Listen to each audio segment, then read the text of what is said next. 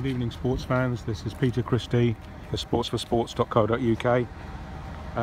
We're at the lane this evening. As you can see, it's an evening kickoff, so I won't be giving you a tour of the ground because there's not much to see in this light. Now, since I last spoke to you all, Spurs have had 4 games. They had a home game against Hull City, which they won quite convincingly 3-0. And then they followed that up with a 2-1 win over Burnley. They had a slight scare where Burnley went 1-0 up, but they came back and scored 2 goals in the second half to make it 2-1.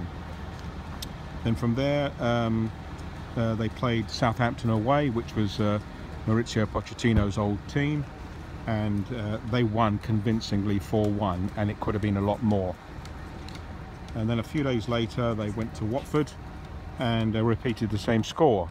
Again, they could have won convincingly. So tonight they've got a game against Chelsea, who are top of the league and appear to be running away with it.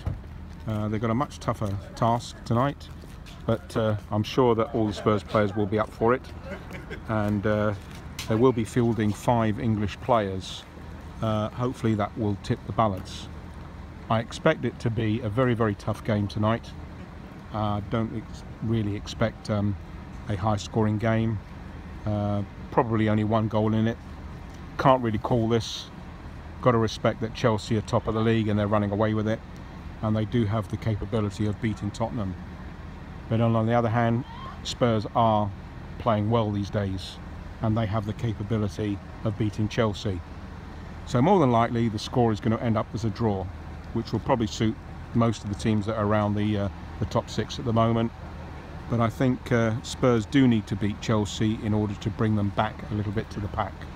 So all being well, we'll see a Spurs result tonight, and I will catch up with you the next time, which I think is going to be Spurs versus Aston Villa in the FA Cup on the weekend, and I will be able to give you a live show of the development of Hart Lane. This is Peter Christie for sportsforsports.co.uk, wishing you all the best. Come on, you Spurs!